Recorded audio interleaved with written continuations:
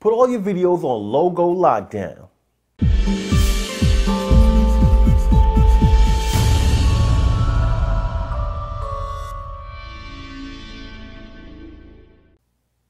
Hey PowerDirector peeps, how y'all doing out there? My name is Maliek and I'm back on your screen with more of that PowerDirector love you're looking for. The PowerDirector love you need from PowerDirector University.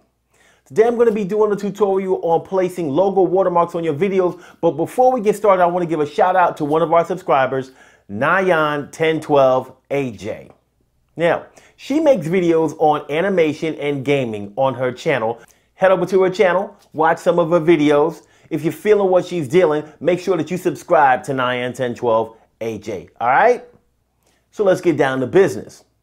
Placing a logo watermark on your videos is really important to protect your content. Stops other people from stealing your videos. Now, if you are just posting videos on YouTube, then I'm going to show you a link to how you can do that with YouTube. So the link is going to be right up here in the corner of the video. But if you're not posting your videos to YouTube, then you need to know how to add a logo watermark to protect your videos when you're showing them outside of YouTube. So let's jump off into the software and make it happen. All right, PowerDirector peeps, here we are in CyberLink PowerDirector 15 Ultimate, and I'm about to show you how to create a logo watermark that you can save to use for all of your videos. Let's get it cracking. All right, so the first thing that you see here is if I hit play, so we got a clip in the timeline, pretty cool little motorbike stuff going down here, you know, a little dirt flying everywhere. Slow motion loving. It's all gravy. All right, so I'm going to bring this back to the beginning here. I'm just going to click on the home button to bring my playhead back to the beginning. And the first thing I need to do is I need to go to the PIP Objects room. Once I get here, you can see that I'm under the custom area. And these are actually PIP objects that I created that I can place into the video in specific positions or things that create different animations. I created all kinds of stuff here. So this is for your custom things. If I clicked on all content up here, you see everything, all the stuff that PowerDirector has included, but I'm going to leave it on custom for now. You don't have to be in the custom settings to do this. That's just where I'm going to be at right now. So the next thing that we have to do is we need to go up here to create a new PIP object from an image. When you click on that, it's going to send you to a location on your computer, and now you need to navigate to the location where the photo that you want to use as your logo watermark is located. So I would recommend just using a PNG image with a transparent background because you can skip some of the steps if you have that. If you don't have a PNG image with a transparent background, I'm going to show you what you can do to help make things look a little bit more professional. So I'm going to choose one that's not a PNG image, and then I'll show you how to do it with one that is a PNG image. So if you have something that's not a PNG image, like a JPEG, click on it and select it, and then click on open. So then it opens that image in the PIP designer. So the few things that you can do from here. The first thing you need to do is resize and position your image where you want it to be. So I'm just going to put my cursor over this node until it turns into a line with two arrows.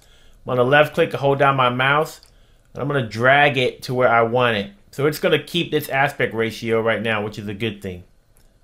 So I'm going to drag it down and bring it to the size I want.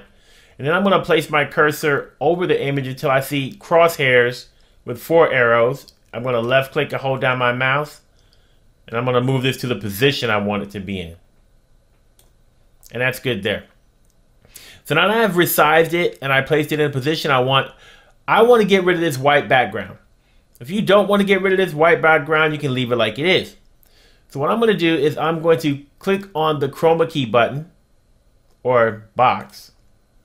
And then I'm going to click on the drop down arrow to get my options for Chromakey. Next, I'm going to click on this eyedropper tool. which activates it. And when I bring my cursor over the PIP Designer preview, now it changes from a cursor to an eyedropper. And now I just need to place my eyedropper where it's over the color that I want to remove. And you can tell by the grid that I'm over white. So if I click on it now, it should remove all of the white from the image. So now you have the image without the white. The next thing I want to do is I'm going to bring this back up here because I don't need those settings anymore. I'm going to click on Object Settings.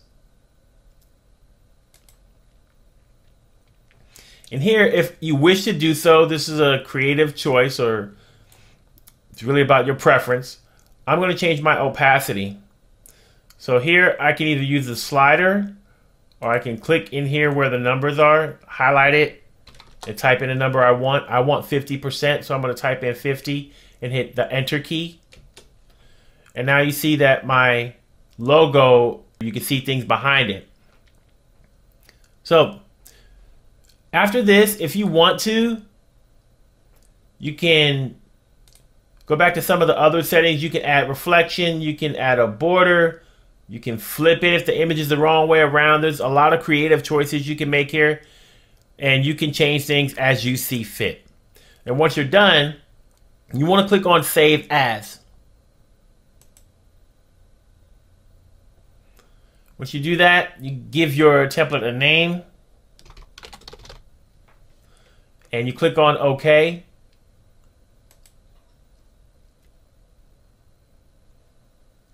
And now you click on OK again.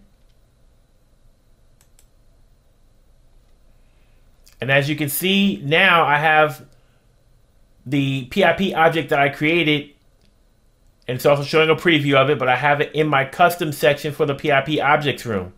So now I can left click this and drag it down into the timeline. And here you see it over the video now. I can also place my cursor at the end, left click it and drag it to match the length of the video or the length of whatever I'm doing.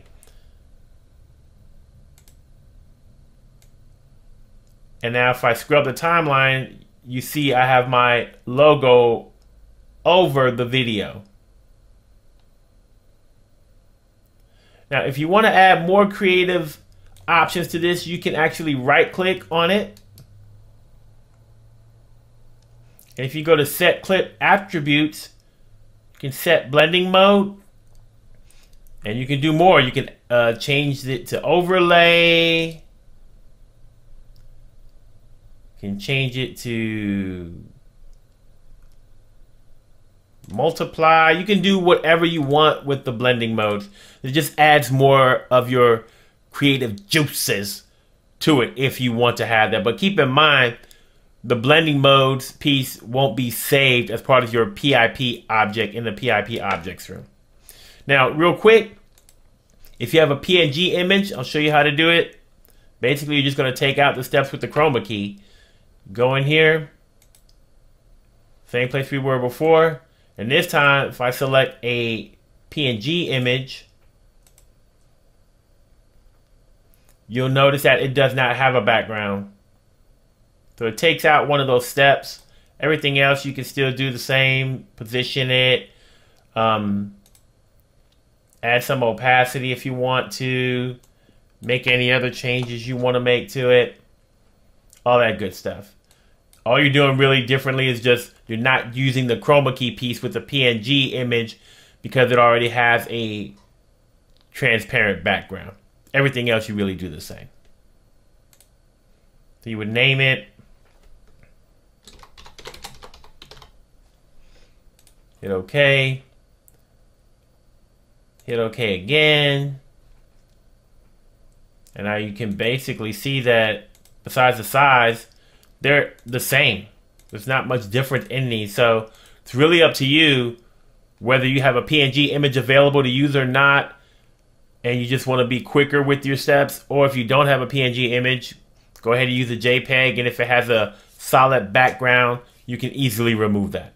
If you have a background that's not solid, it's a lot of different colors, you're not going to be able to use the chroma key to remove the background. It has to be one solid color in order for you to use the chroma key to remove the background. So that's it. Logo watermark for your videos. Alright, PowerDirector peeps, thanks for watching this video all the way through to the end. It truly means the world to me. Now, if you want to get a shout out like 9, 10, 12, AJ did, then make sure that you go to the video description below this video and click on the shout out request form. Now, if you want to make a tutorial request, then the only way I accept tutorial requests is through my tutorial request form. So go to the video description and click on that link to fill out that form. Now, do me a favor. Click on the thumb, the one that's pointed in the upward direction. It lets other people know that the content in this video was good and that they should watch it too. Also, if you want to chop it up, you got any questions, you need help with something, leave that stuff in the comment section below. And last but not least, smash that subscribe button. And after you do that, click on the bell. When you do that, you receive notifications every time I upload content to YouTube. And that way you don't miss out on any of the learning and all of the fun. Thanks for watching. We'll see you again soon.